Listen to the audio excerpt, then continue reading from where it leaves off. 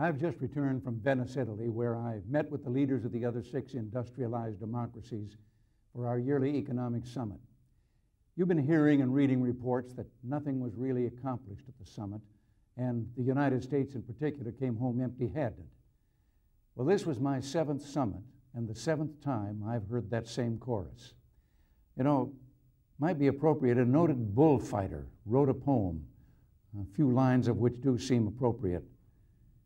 The bullfight critics ranked in rows fill the enormous plaza full, but only one is there who really knows, and he's the one who fights the bull. The truth is, we came home from this summit with everything we'd hoped to accomplish. And tonight I want to report to you on decisions made there that directly affect you and your children's economic future. I also have a special message, one that's about our own economy, about actions that could jeopardize the kind of progress we made toward economic health last week in Venice, as well as the prosperity that during the last 6 years, all of us here in America have worked so hard to achieve.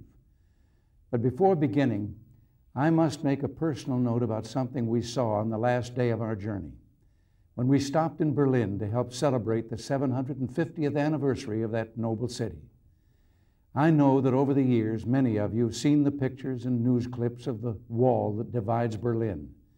But believe me, no American who sees firsthand the concrete and mortar, the guard posts and machine gun towers, the dog runs, and the barbed wire can ever again take for granted his or her freedom or the precious gift that is America. That gift of freedom is actually the birthright of all humanity. And that's why, as I stood there, I urged the Soviet leader, Mr. Gorbachev, to send a new signal of openness to the world by tearing down that wall. Now, I can tell you tonight that this year's economic summit in Venice was not only successful on a number of specific issues, but that the spirit of consensus shown by world leaders there was particularly strong.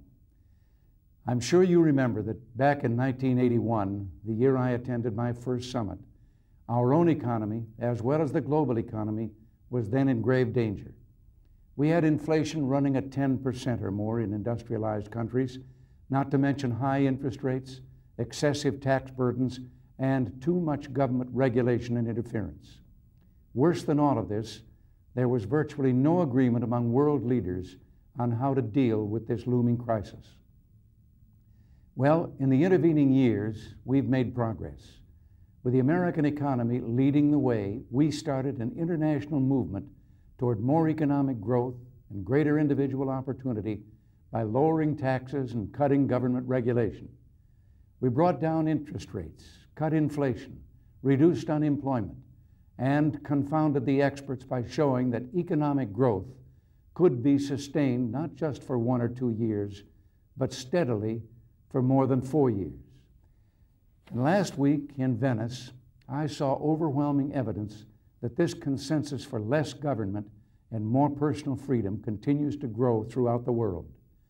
Indeed, part of our official discussions were about how to encourage economic development in the less affluent nations of the world and help the millions of people in developing nations achieve higher standards of living and more productive economies.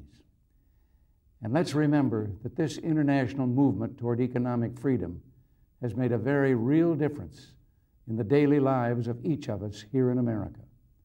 All of us can remember only a few years ago when government taxation was consuming more and more of the take-home pay of American workers at the very moment that double-digit inflation was eating up savings and becoming a special burden on the poor and the elderly.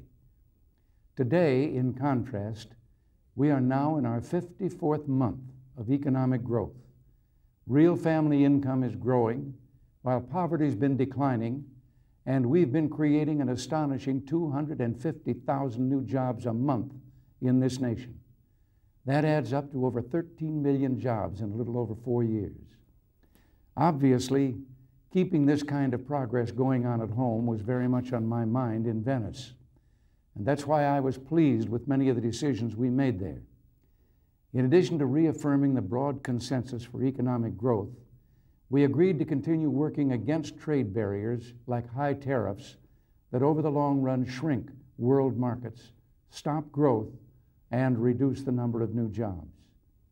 In the area of agricultural subsidies as well, we made significant progress. You know, I've been saying for some while now, it's time to get speculators who merely want to take advantage of government subsidies out of the agricultural business and give farming back to the farmers. I think it's notable that so many American farmers today would like to see agriculture in the United States and abroad return to the free market basis. They know government subsidies in other countries are causing a worldwide glut of farm products and a shrinking market for American goods. Our aim should be to eliminate farm subsidies by the year 2000, and I will continue to press for this commitment. But it was a real step forward to get this issue on the summit agenda, and I think the fact our urgings were heeded indicates the kind of responsiveness our summit partners showed towards American concerns.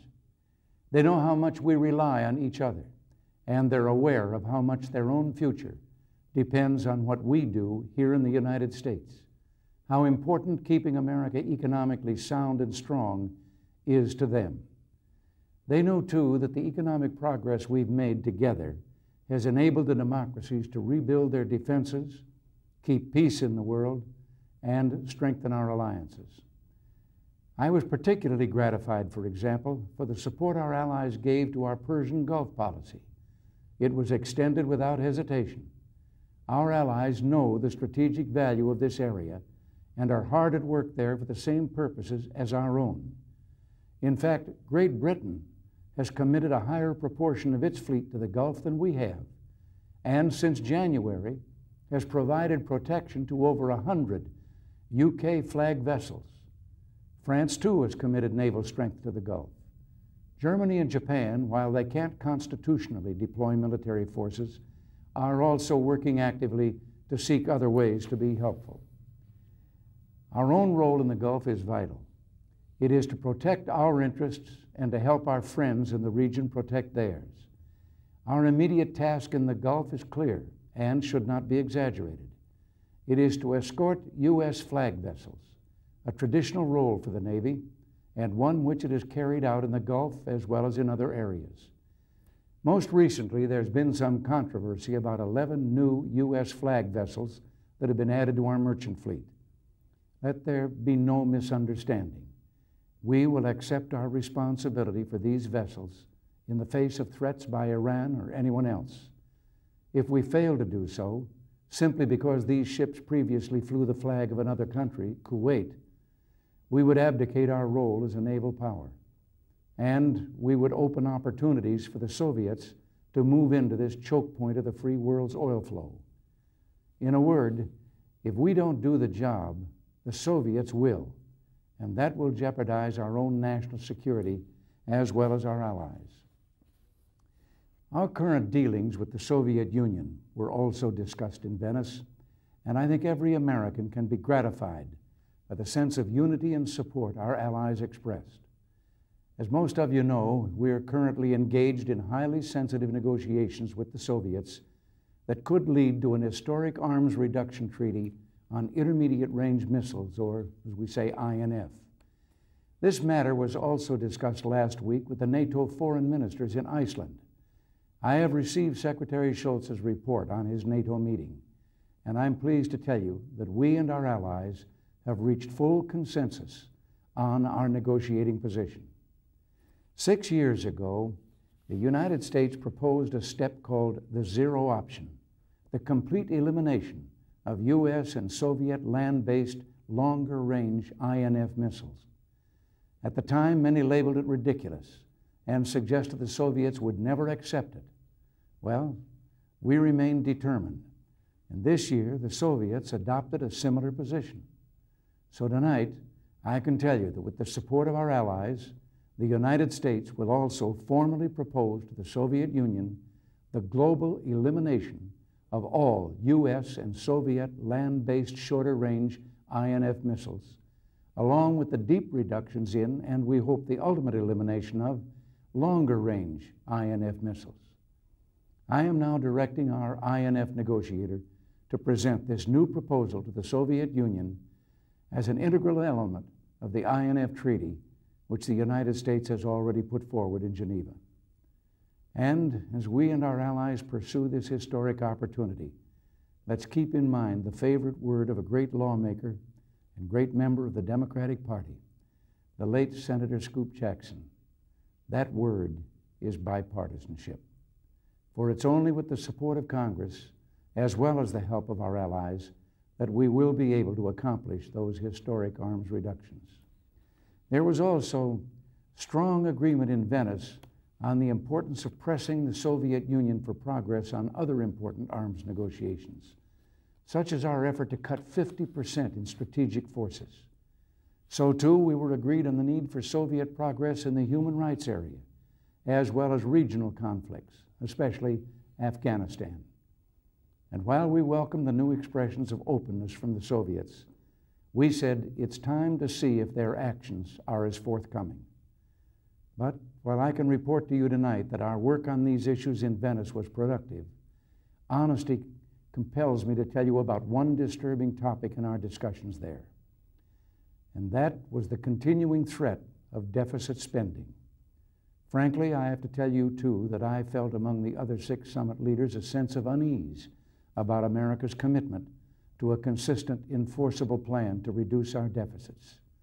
In no sense was the concern voiced by these leaders intrusive or offensive. It's just that they realize how interdependent all of our economies are, and they know a weakened American economy is a threat to their continued growth. I share their concern. Don't mistake me. All of us who take pride in our economic achievements know the efforts we've made on deficit spending. In 1983, deficit spending was a full 6.3% of our gross national product. Today, that figure stands at 3.9%, nearly a 40% decline in just 4 years. This year, too, our deficit is programmed to be cut by nearly $48 billion, a more than 20% reduction. This reduction itself is a result of much hard work that took place when, a few years ago, under the prodding of many of us who were fighting for fiscal restraint, that Congress got together and adopted a plan called Gramm-Rudman-Hollings that established a program for gradually reducing our deficits and eventually balancing the budget. So, all of this is good news, or at least it has been. You see, in the critical matchup between those who want to keep spending your money and raising your taxes, and those of us who resist a return to the old policies of tax and tax, spend and spend, we have now reached breakpoint. That's why I've made a personal decision to do something no president should ever hesitate to do when he must. And that's go to you, the American people, and put the facts before you. The congressional budget process, supposedly overhauled in 1974 and again in 1985, isn't working. Months ago, I sent the Congress a responsible budget that met this year's deficit targets, while it provided for our national security needs, added funds for critical domestic concerns such as AIDS and air safety, and kept the appetite for federal spending under control. But instead of acting on it, Congress ignored that budget and is considering a plan that, in terms of our gross national product, sharply reduces defense spending over the next few years back to the dangerous levels of the late 1970s. A plan that also cripples our security assistance and economic cooperation efforts overseas. And what's happened to that restraint on wasteful domestic spending, solemnly promised under Gramm-Rudman-Hollings? It vanished. And to pay for this lapse of faith, you, the taxpayers, are going to be saddled with an approximately $100 billion bill over the next 4 years. If this trend isn't stopped, and stopped now, we stand to lose all the progress on the economic front that we've made. If our budget reduction efforts are not consistent and credible, we will be sending signals all over the world that the American economy is in trouble again. So that's what the choice comes down to. More government, more taxation, more regulations, and a backsliding toward the old days of economic inflation and stagnation. Or, on the other hand, additional growth, greater opportunity, adequate national security, and more for the family budget, not the federal budget. The choice is now upon each of us. As I've said, we've reached breakpoint, decision time. So here's what we need to do. First, together with the Congress, we must reform the budget process to stop all the delays and missed deadlines and broken commitments. We can start by getting the Congress to vote yes or no, up or down, on an amendment to the Constitution that will bring an end to deficit spending once and for all. An amendment that will mandate under the law a balanced budget. Second, I need your immediate help in pressing your representatives in the Congress to agree to a responsible deficit reduction package and to stay with it. I pledge to you I'll use my veto power to stop big spending bills which exceed the Graham-Rudman-Hollings targets. But we need to go beyond that. You can be assured there are plenty in the Congress we can work with. And if you let them know how you feel, we can develop a budget consensus to hold spending down this year. Some are even talking about a budget summit. Well, we're ready to talk and consult at any time, but not if the objective is additional spending, more taxes, and less defense. What we want is less spending, period. And I think you do too. And third, there's something else I hope you'll ask for: the line item veto.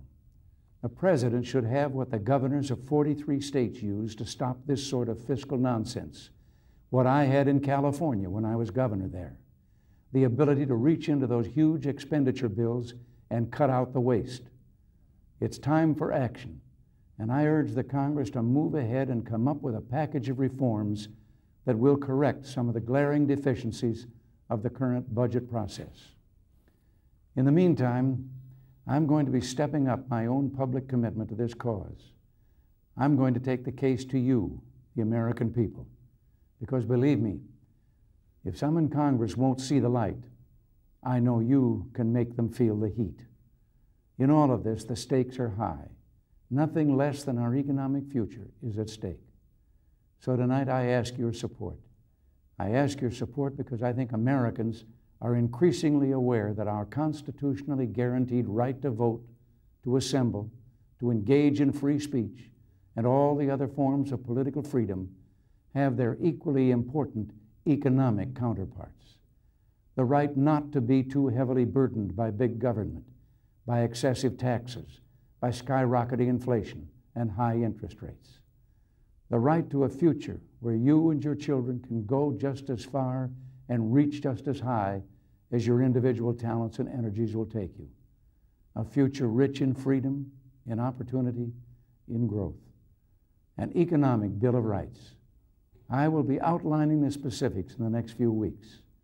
So let's keep moving forward. All those important developments abroad that I mentioned earlier, the new strength of the democratic allies in the world, strength that will make your future and mine and that of our children a safe and a free one, will be jeopardized unless together we can act responsibly here at home. For that, I need your help. Over the weeks and months ahead, let us work to keep America economically strong so she can remain as ever a champion of peace and world freedom.